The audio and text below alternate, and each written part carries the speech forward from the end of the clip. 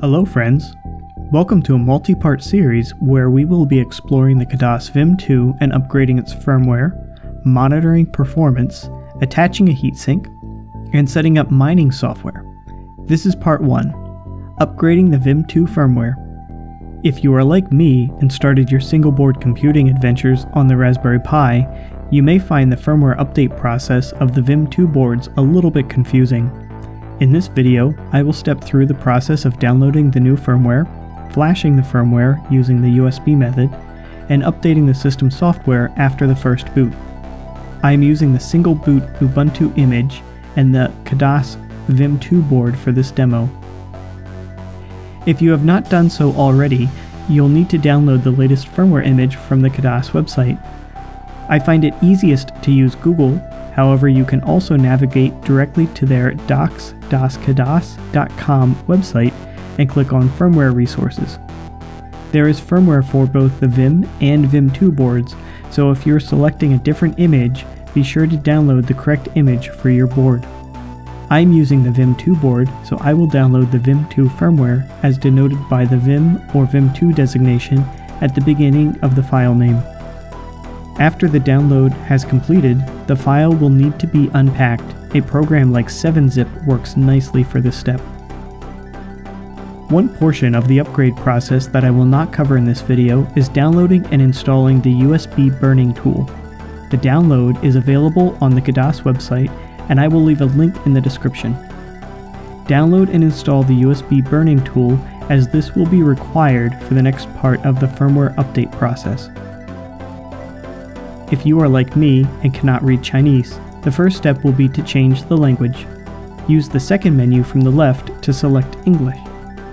Then use the File menu to select the image to be flashed to the board. Next comes the tricky part, and that is setting the Khadas board to upgrade mode. I find the most success with entering upgrade mode when I follow this process. With the USB cable already plugged into the PC and the USB burning tool software open, hold the power button on the Khadas board and connect the USB cable. Then, quickly move to press the reset button and hold it for about 1 second while continuing to hold the power button. Release the reset button and continue to hold the power button until the Khadas board is recognized by the software. After the board has connected with the PC, check the configuration.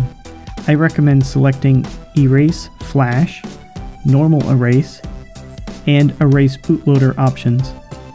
It is probably best to leave the Reset After Success option unchecked, as this will try to boot the board immediately after the firmware has been successfully loaded. Click Start to begin the process. Remember that upgrading the device firmware will erase all files from the system.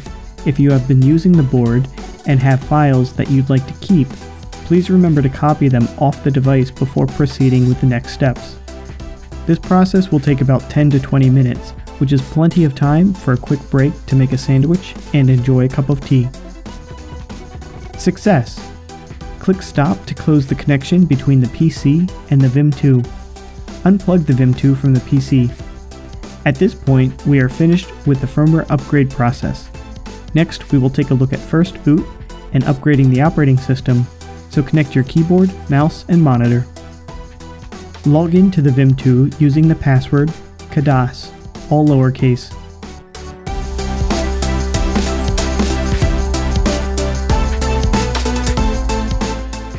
Next, you can skip this step, but I'm going to increase the font size to make things easier to read.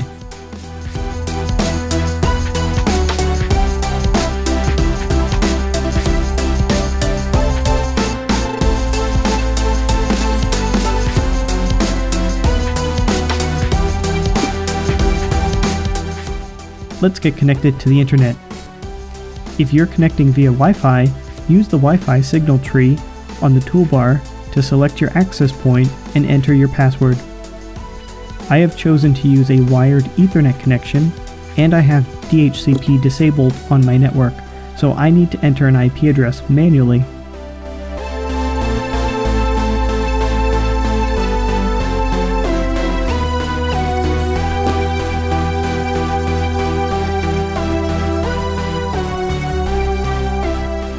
You may have noticed that the subnet mask was automatically set as 24.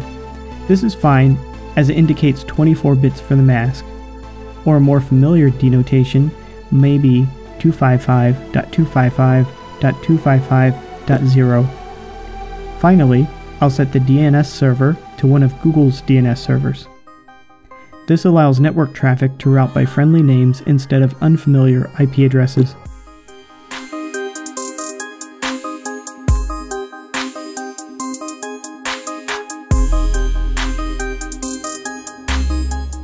After a quick check to see if I can ping the outside world, it's time to open the software updater, review the list of updates, and click Install Now.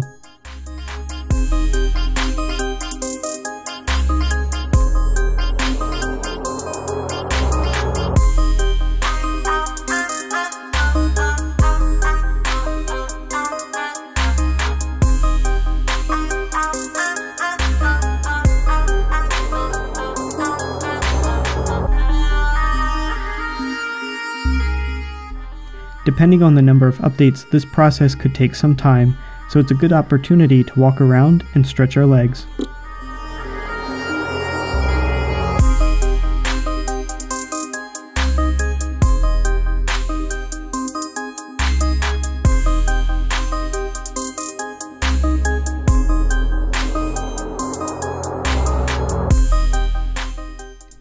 Reboot now, as the updater recommends, and we're done.